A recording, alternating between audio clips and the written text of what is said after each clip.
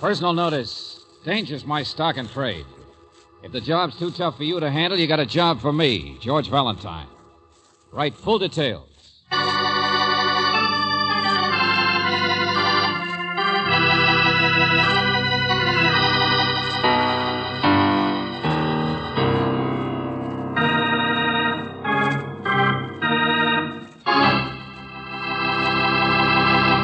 Greetings, mystery lover. Time for another Let George Do It adventure. From its title, you might think that this story was all about a neurotic bird, as it's called the scream of the eagle. But don't let that fool you. He wasn't neurotic. He was hungry. He hadn't had anybody to eat in days.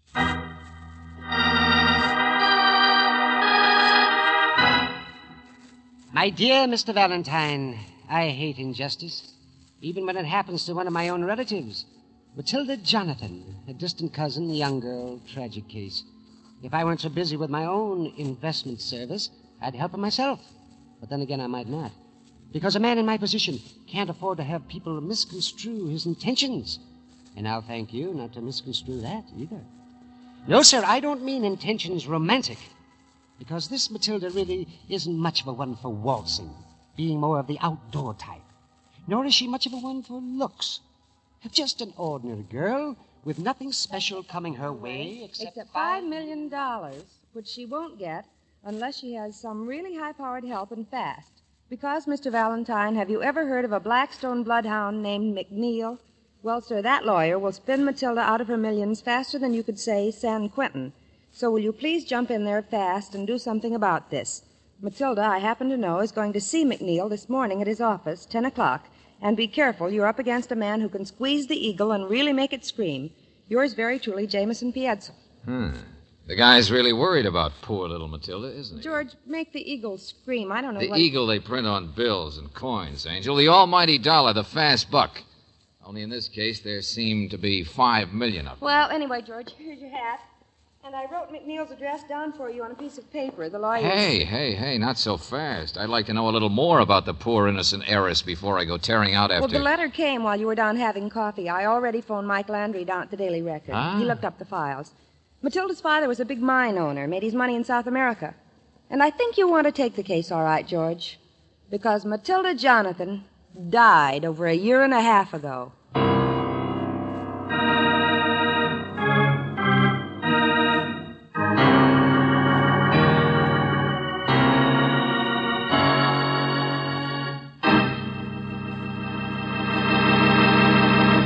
You're listening to Let George Do It.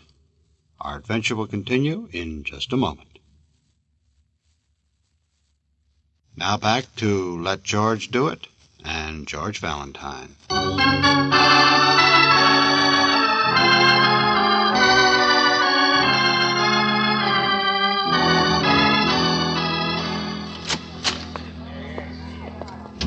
Mr. McNeil's very busy this morning, sir. Yes, so I see. I won't take much of his time. If you could just tell me what it's about, maybe I could... I'm not quite sure myself. The original idea was...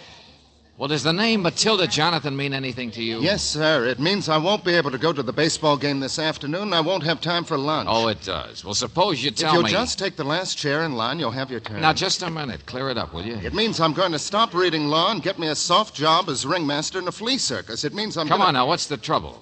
Matilda Jonathan is dead, isn't she? Sir, you see all these men with the briefcases and all the girls? Yeah. Well, every one of them claims she's Matilda Jonathan.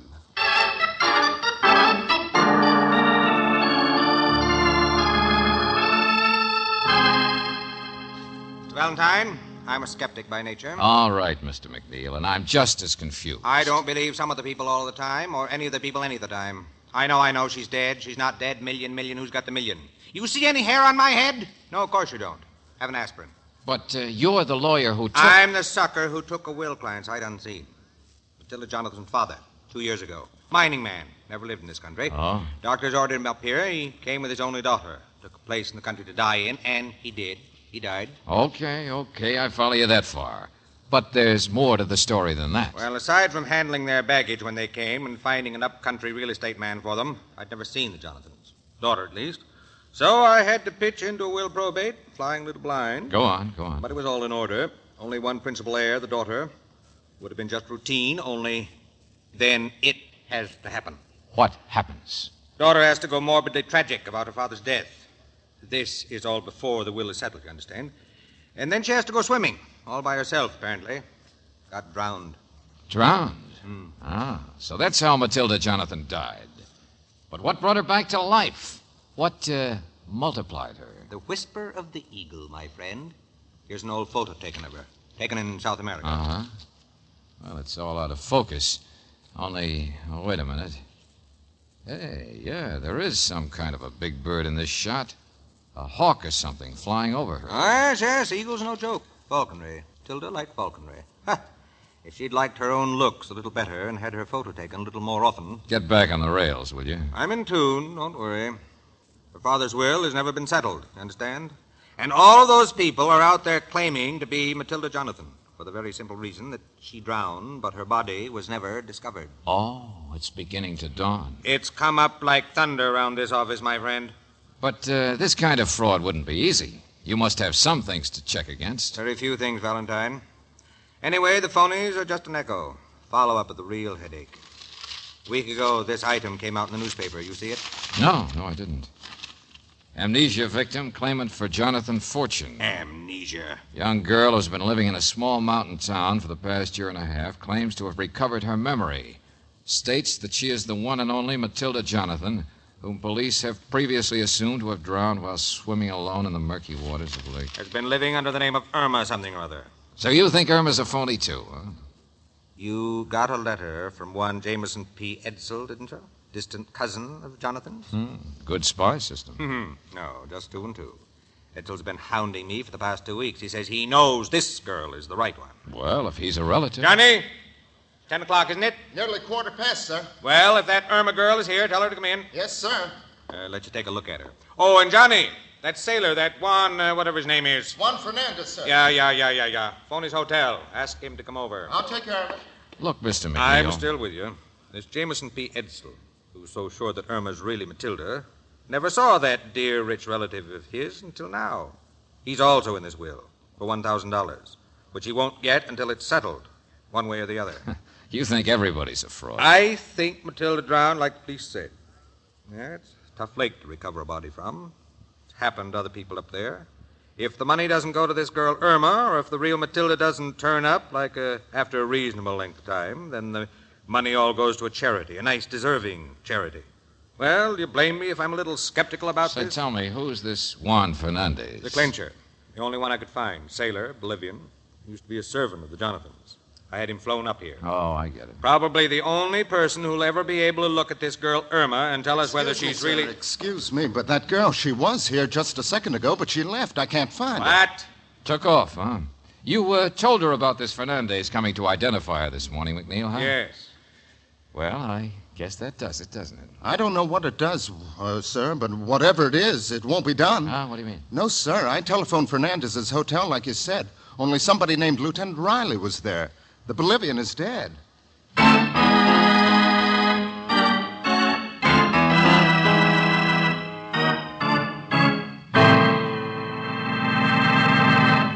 he wasn't murdered. He was hit by a truck. It happened last night Yeah, sometime. but Riley, after what we told you... I know. He wasn't hit by a truck. He was murdered. How could I tell the difference? How could anybody? But if it was a street accident, surely the truck driver What could... driver, Miss Brooks? It was hit and run. No witnesses to help? Of course not. It may be murder, but we'll never prove it. Riley, you say there were a lot of old scars on Fernandez's arm. Yeah. Now, they don't have anything to do with... Oh, but they do. Yeah, they prove he knew the girl, that he really did know her in the old days. Eagle scratches, that's what they are. What? Scratches from handling birds, Miss Brooks. Hawks, eagles. Yeah. McNeil talked about falconry. Yeah, we got a little on that ourselves. There was some stuff in some old magazines.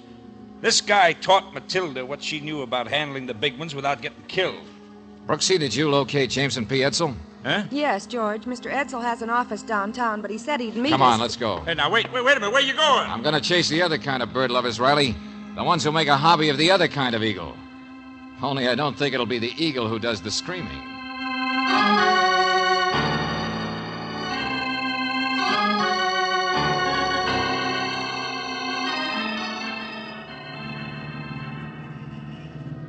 In heaven's name, what is this? All you've done since you picked me up is make insinuations.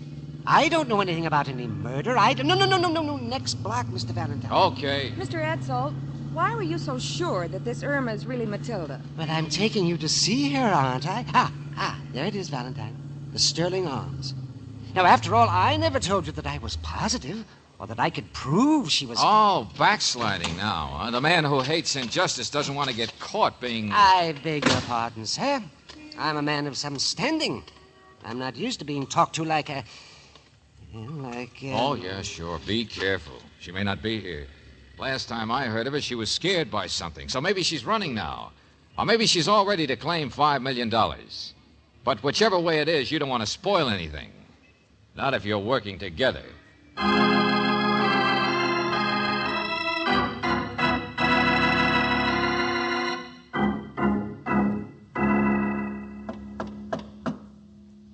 Matilda. Matilda, dear. Oh, Matilda. Try calling her Irma. Matilda! Well, she must have stepped out for a moment, Mr. Valentine. Not here, huh? All right, Buster, let's have it. What? And never mind the big shot routine. Well, I don't know. This investment service you run, I should have spotted the pitch, the racetrack squint. Which horse do you like at Holly Park in the third? Get your hands... Huh? How much is Irma paying you to swear she's your relative? But I Or is don't it you know that's any- paying her to act the part? Is it both of you trying to defraud an estate out of $5 million? I said to let You go don't know of my- anything about a murder, do you, huh? When the guy who gets killed by accident happens to be the one person in the world who could foul up Irma's and your claim. Mr. Valentine, we should find her. Perhaps she is in danger, too. Oh, she's in no danger. The job's done. It's all over.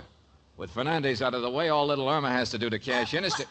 What are you doing? Matilda. Huh? I was just... George, catch her. Here we go. Matilda. Oh, poor child. She's bleeding. Look at her arm. Yeah, what are all these bandages? A man in a drugstore bandaged it for me. It took a lot of skin off. He said I should get a doctor, but I thought I could come up here first. Slow down now, easy. It'll be all right. Knocked me straight over. I threw up my hands to keep from falling on my face. What did? Cousin Edsel? Are you my cousin? I'm Irma. I'm Matilda. I had to leave an office this morning because I felt sick again. I don't know who I am. I don't care who I am. All I want is for cars to stop coming up behind me like that so fast and then leave. And run, George. The same thing that All happened. I want is for people to stop trying to kill me.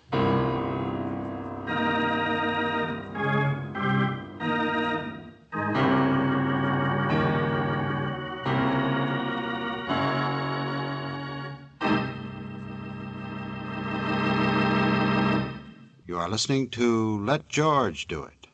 Our adventure will continue in just a moment.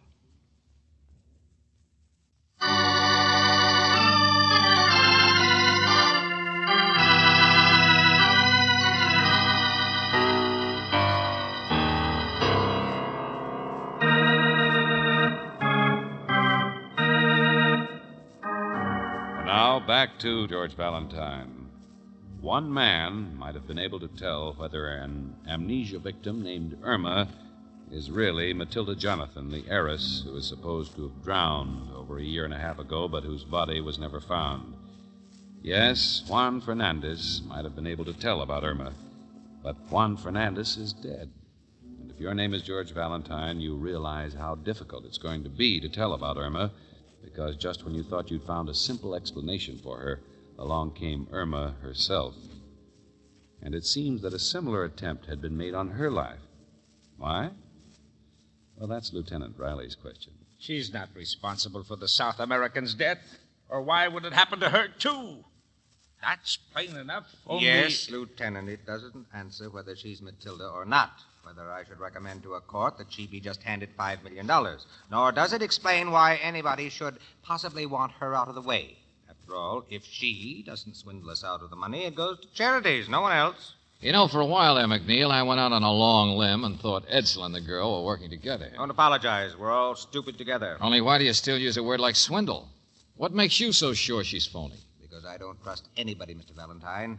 I've got a sour stomach from trying to digest this greedy world. Look, Valentine, we're rechecking all the evidence. But is it really likely she could have just disappeared and got amnesia? And Fernandez just get accidentally killed right now? And she just get accidentally bumped by somebody? Oh, brother, I ask you. Me, I'd rather ask Irma. Or is it Matilda?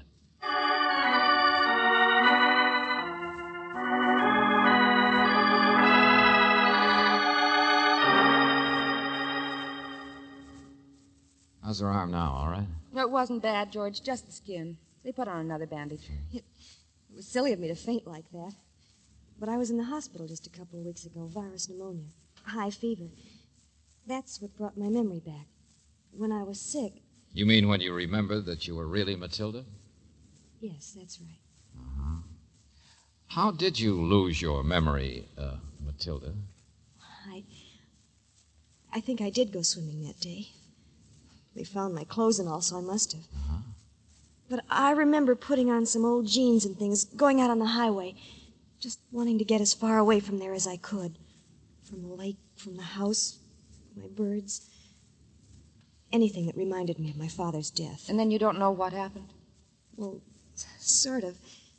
I mean, I had a fever then, too, and somebody took me to a doctor in a small town there in the mountains. I thought my name was Irma for some reason. When I got well, I used that name to work in a department store. I see, but didn't the doctor understand or Oh, try yes, to... he went to the police. But I guess they just didn't check down there. And they thought I was dead anyway. Ah. Well, $5 million is a lot of money. If it's mine, I should claim it, shouldn't I? But it's not important enough for things to happen, like happened to Juan. You remember Juan Fernandez from South America? He was the one who taught me not to be afraid of the birds. What kind of birds did you have up at the lake? Hawks? Falcons? Well, they were just, local varieties. But I did have one that I brought from South America. I remember I called him Bobo. It took me years to train. He was a type of eagle. How big is Bobo? About 8 feet, I think. I mean his wings, tip to tip. Plus the usual beak and claws, I suppose. Someone who'd never really worked with a bird like that before, someone Bobo didn't recognize, might even get killed.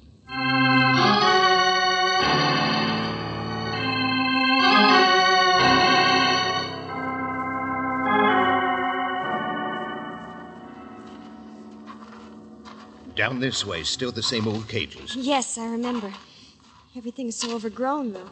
Have you been taking care of the birds, Mr. Jenkins? Well, been up here every week to feed them. The size of their cages, though, part out in the open this way, they don't need much tending. I see what you mean. More like tennis courts with a net on... Oh! Can't reach you, won't hurt you. Some of them get sort of friendly, not like that Bobo. He still charges me like an express train. Either turns up his nose or gets mad and won't let me near his cage. Yeah, these look plenty tough, all right.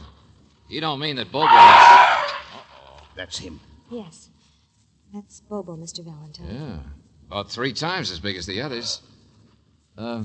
You haven't been saying much, Matilda. Why don't you tell me about him?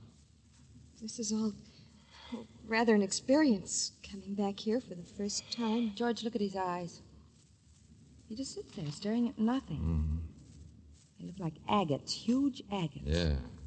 Say, Jenkins, let me have the key to the padlock there. You run back and see if Lieutenant Riley's car is here yet, will you? Sure, Mr. Valentine. Thanks. George, you're not going to open the gate. No. Might as well wait. Whatever you want, Matilda.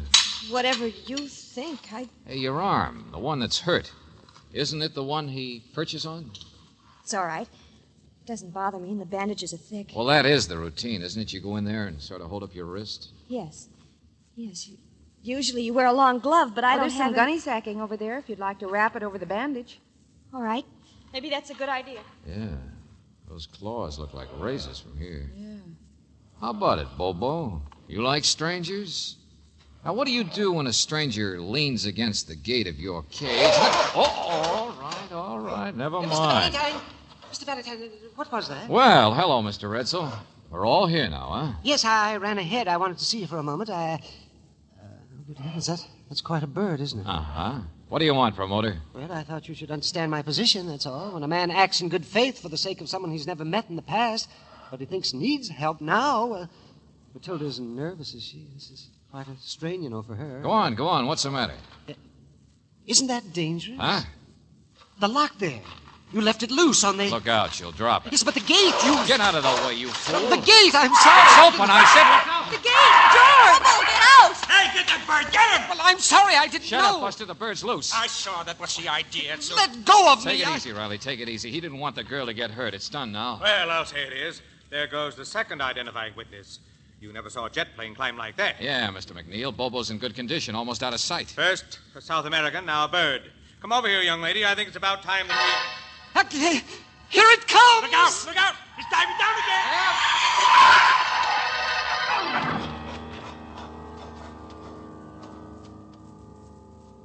He won't hurt you. He just came down to my wrist. You see? Nice Bobo. Well, how does that strike a skeptic, Mr. McNeil? Probably not one person in a million could do that. All right, get him back in the cage, will you? Thanks. Show that to a judge, and you'll get your money all right, Matilda. I knew I was right about you, my dear. I was just telling the... I'm afraid even the skeptic has to bow his head. Oh, yeah, it was a nice demonstration, all right. After that, nobody would argue. Except me.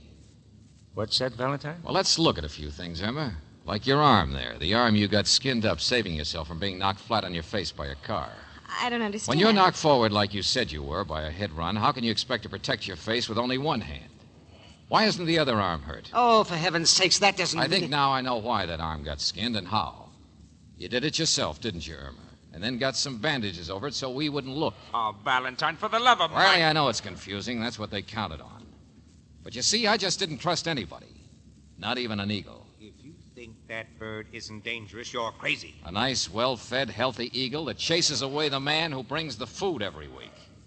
Well, doesn't that give you the idea that somebody else might have been feeding that eagle, exercising it, and most important, training it? But Matilda trained it years ago. And Irma's been training it for the last year and a half, maybe coming down on weekends. I certainly have not. Then will you show us that arm of yours, Irma? For $5 million, people do most anything, even smart people like lawyers. Of all the crazy ideas, Valentine, what are you trying to prove? McNeil, you told us you took care of the Jonathan's baggage when they first arrived. And probably the worst job you ever had, because they brought Bobo from South America. What a time you must have had getting him through customs and all. Now, why didn't you mention the bird earlier? Yeah. Wanted us to prove it for him. Now you're catching the ball, Riley. But he hinted a little with his double talk about the other kind of eagle. That's right. You haven't a shred of evidence. A rich man dies, no friends in this country, no close relatives. Leaves a lonely daughter that nobody's paid much attention to. Suddenly she goes swimming and she drowns. Police can't find the body. But a little while later, a girl named Irma shows up in a mountain town nearby. And she does a great job of acting out amnesia. I won't listen to any more of this. Sister, your tough job was getting over here to train the eagle. You had to have help. Well, Riley, suppose that's why Juan Fernandez was brought up here. McNeil would have known about him from the Jonathans. Poor Fernandez thought he was just training a new devotee of the sport, getting somebody else ready to handle Bobo. And then he found out what they were really up to. Yeah, the minute Irma claimed to be Matilda, they had to get him out of the way. Come on, sister, the arm, let's see it. Get away from me. You had to scratch that arm yourself. I remember the old scars Fernandez had on his arm. The real Matilda would have old scars from handling those birds all her life. Go, you're hurting Any me. cuts you've had are more recent, from the last year and a half. And a doctor can tell how old a scar is. Mr. Valentine, I'm a lawyer. I look at logic. I live by it. Don't you see how ridiculous it is to assume I'd go ahead with such a plan when at any time the real Matilda's body might be recovered from that lake? I'd never get myself that far out on a limb. Mr. McNeil, you've got a good argument there. So good it's going to hang you. The only way all this really makes sense, makes a neat, safe plan out of hiring Irma for her job, is that there is no body in that lake. It's probably around here someplace, buried. And the police will never stop till they find it. Now that we know you murdered the real Matilda Jonathan a year and a half ago. Yes. Yes, he killed her. I had nothing to do with it. Look out, Valentine! Grab it!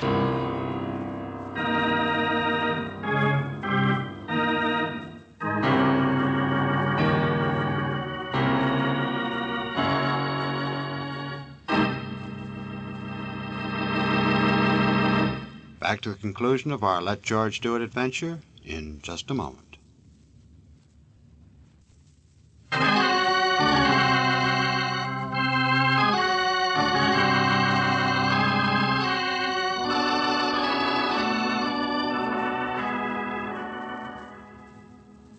Money, money, money, money, Mr. Edsel, the scream of the eagle. Once McNeil sold everybody with that demonstration by Bobo, he would have just waltzed the phony Matilda through court. Together, they would have lived happily ever after. I think you did a wonderful job, Mr. Valentine. I don't quite understand the way you've been acting, Mr. Edsel. Well, Miss Brooks, I was just taken in. I certainly didn't want to see any relative of mine. You couldn't collect your $1,000 until the will was settled. You would have said Brooksy here was Matilda. Oh, Mr. Valentine, I assure you a paltry little $1,000 to a man in my position. Well, you did hire us, you know, and sooner or later you will be getting that $1,000 from the estate, so, George, since Mr. Edsel doesn't care about money, maybe we should give him a bill for our services right now. No, wait a minute. Wait a minute. For $1,000. No! No! No! Well, the eagle flies again, darling. Angel, that's the scream of a stuck pig.